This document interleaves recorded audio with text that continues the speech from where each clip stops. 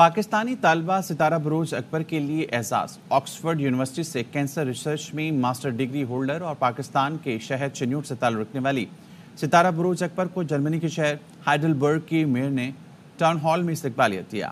انہیں شہری انتظامیہ کی جانب سے ہائیڈلبرگ کے طلبہ کے وفود سے تبادلہ خیال کے لیے مدعو بھی کیا گیا۔ I'm very honored کہ مجھے ممبر سٹی کاؤنسل وسیم بٹ صاحب کی انویٹیشن پہ ہائیڈلبرگ سٹی کو وزٹ کرنے کا موقع ملا، اور یہاں پہ مجھے میئر اسٹیفنی جانسن نے سٹی ہال میں ریسیپشن دی، اور ممبر نیشنل اسمبلی الیگزینڈر فور سے ملنے کا بھی موقع ملا، جہاں پہ ہم نے شیئر ٹاپک آف انٹرسٹ کے اوپر تبادلہ خیال کیا۔ اور مجھے جان کے بہت خوشی ہوئی کہ ہائیڈلبرگ کی سٹی اور اس کی لیڈرشپ دونوں ڈائیورسٹی، انکلوژن اور ایکول اپرچونٹی پہ بلیو کرتے ہیں، اور اب مجھے سمجھ آئی کہ علامہ اقبال اس کو اپنا سیکنڈ ہوم کیوں کہتے تھے۔ جرمنی کا سب سے بڑا کینسر ریسرچ سینٹر بھی ہائیڈلبرگ میں ہے، اور کیونکہ میری specialisation Oxford university cancer research میں ہے، میں ہوپ کرتی ہوں کہ مجھے یہاں کام کرنے کا موقع ملے گا۔ اور مجھے برلن میں پارلیمنٹ کو وزٹ کرنے کی دعوت بھی دی گئی ہے، اور میں چاہتی ہوں کہ میں اپنی یوتھ کو اور کنٹری کو وہاں پہ جیسے بھی بہتر طریقے سے پریزنٹ کروں۔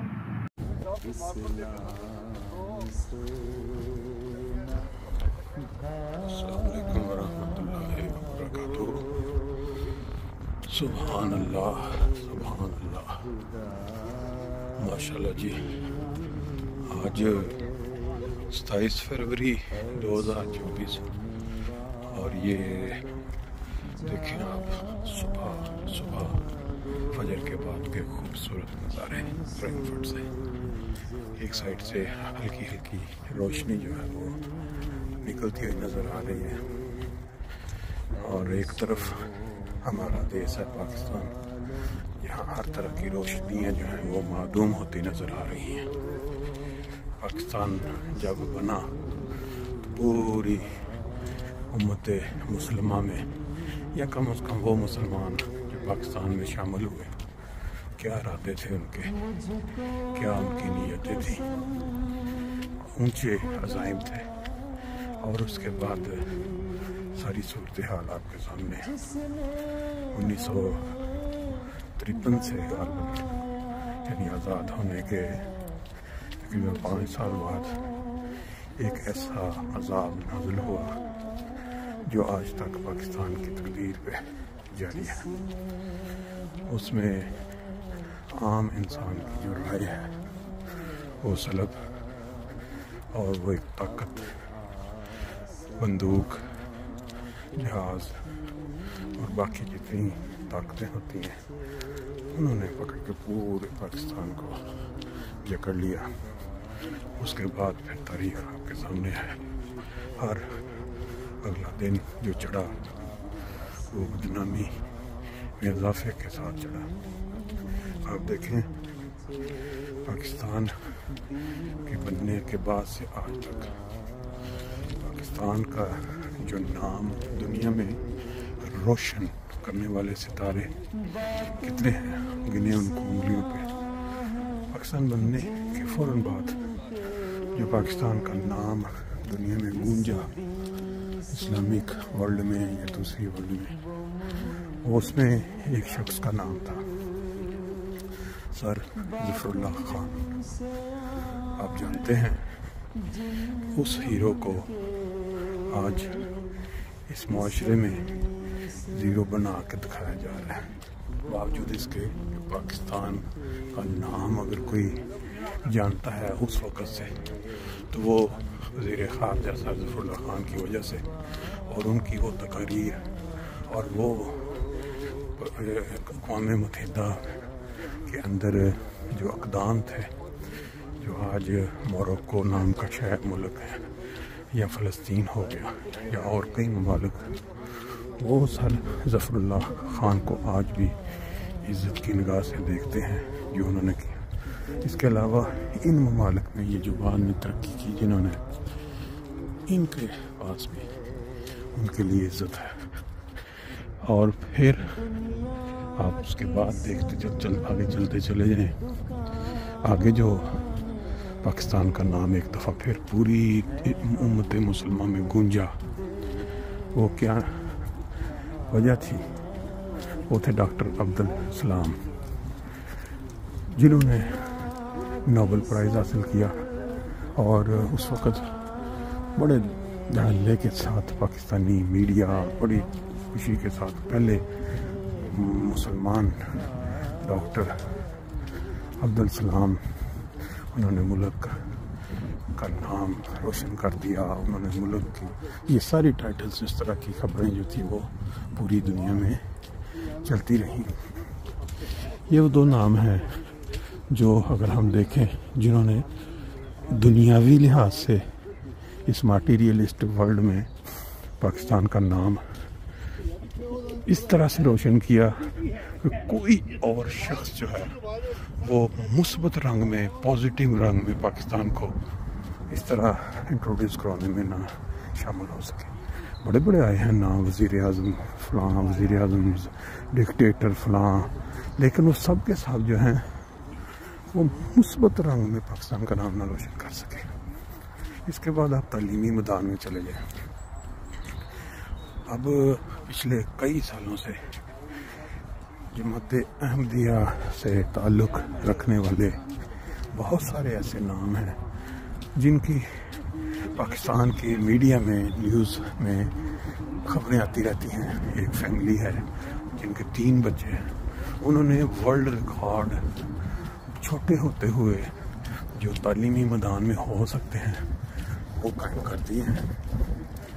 اب ان کا یہ آپ ویڈیو دیکھیں، آپ کو ہائیڈلبرگ میں جو ان کو اعزاز ملا ہے، بیٹی کو بڑی ستارہ بروج، وہ ان کا جو بھائی ہے چھوٹا، اس نے اس کا ریکارڈ توڑا۔ پھر ایک بہن ہے، وہ ایک سے ایک بڑھ کے وہ تعلیم کے میدان میں۔ پھر یہ نہیں ہے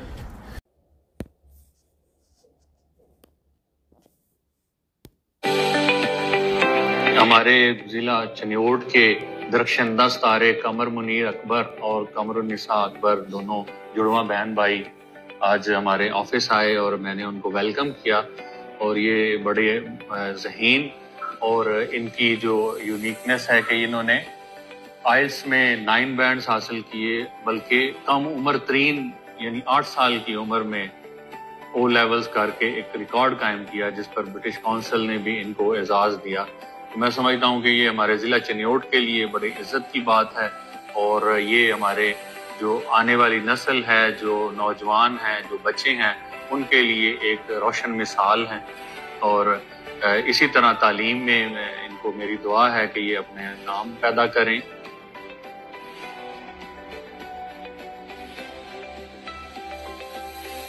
My name is Qamar Munir Akbar. I'm the world's youngest person to pass IGCSE's chemistry at the age of 8.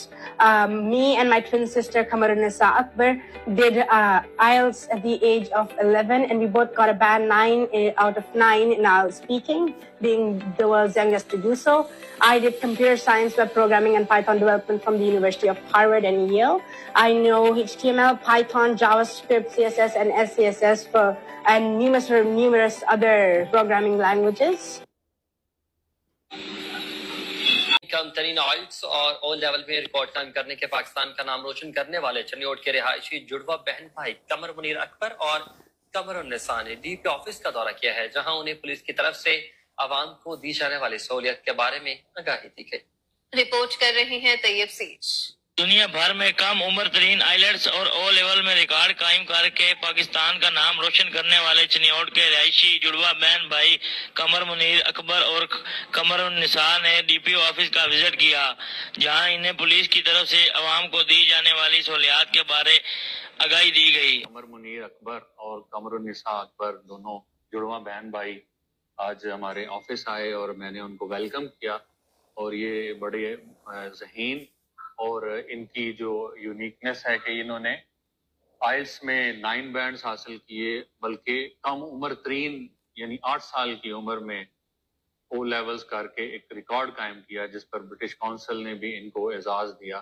D P او عبداللہ احمد کہتے ہیں کہ برٹش کونسل کی طرف سے ایگزام چیمپئن کے خطاب پانے کے علاوہ ورلڈ ریکارڈ قائم کرنے والے ایسے بچے نہ صرف ہمارے ضلع کے لیے فخر ہے، بلکہ ہماری آنے والی نسل کے لیے روشن مثال ہیں۔ میرا نام قمر منیر اکبر ہے، میں دنیا کا سب سے چھوٹا ہوں جو IGCSE کی کیمسٹری کے پاس کرا ہے at the age of 8، اور میں نے اور میری twin السلام علیکم ناظرین، اردو پوائنٹ لائیو کے ساتھ میں ہوں آپ کا ہوسٹ خالد بھٹی۔ آج کی ہماری اسپیشل مہمان ایک بڑی ہونہار بچی ہیں جن کا نام ہے ستارہ بروج اکبر۔ کم عمری میں خوددادہ صلاحیتوں سے پاکستان کا نام روشن کرنے والی ستارہ بروج اکبر کا تعلق پنجاب کے پسماندہ شہر چنیوڑ سے ہے، جہاں تعلیمی سہولیات نہ ہونے کے برابر لیکن ان بنیادی سہولیات کی عدم فراہمی کے باوجود ستارہ بروج نے عالمی سطح پر کئی ریکارڈ قائم کیے اور وطن عزیز کا نام روشن کیا۔ آپ نے 10 سال کی عمر میں او لیولز کا امتحان پاس کر کے عالمی ریکارڈ قائم کر دیا، پھر چند سال کے بعد 13 سال کی عمر میں اے لیولز کا امتحان پاس کرنے کے بعد ایک اور عالمی ریکارڈ قائم کر دیا، اور یہ سلسلہ یہاں پہ نہیں رکا بلکہ ستارہ نے آئلٹس، جس کو ہم انٹرنیشنل لینگویج ٹیسٹنگ سسٹم کہتے ہیں، میں 9 میں سے 9 بینڈ لے کر عالمی سطح پر ایک اور منفرد ریکارڈ قائم کر دیا، اور اس کے بعد پھر دنیا کی کم ترین certified anti money laundering specialist کا اعزاز بھی اپنے نام کیا۔ السلام علیکم ستارہ۔ وعلیکم السلام۔ ستارہ، اتنی چھوٹی سی عمر میں آپ نے اتنی بڑی بڑی کامیابیوں کے حصول کو کیسے یقینی بنایا؟ آئی تھنک ایج جو ہوتی ہے وہ صرف ہمارے مائنڈ میں ایک خیال ہوتا ہے کہ ہماری ایج اتنی ہے، ایج اتنی ہے۔ Age is just a matter of mind over metre. If you don't mind it doesn't matter. تو خدا کا فضل ہو اور آپ کی ایمبیشنز ہوں اور آپ جو ہے you have big goals in mind, تو آپ کے لیے کچھ بھی پاسبل ہے۔ اور ساتھ اگر آپ جلدی فیل ہو جائیں، failure is an indication of success. تو اگر آپ جلدی فیل ہو جائیں تو آپ کو اندازہ ہو جاتا ہے کہ ہاں میری ڈریمز بڑی ہیں۔ اسی طرح میں جو تھی initially in school I was struggling, اور میرے لیے اسکول ایک چیلنج تھا، تو اس کے فیلئر کے تھرو ایک اسٹیپنگ سٹون تھا ٹورڈ سکسیس، اور الحمدللہ اس کے بعد۔ لیکن اسکول آپ کے لیے کیسے چیلنج تھا ایک؟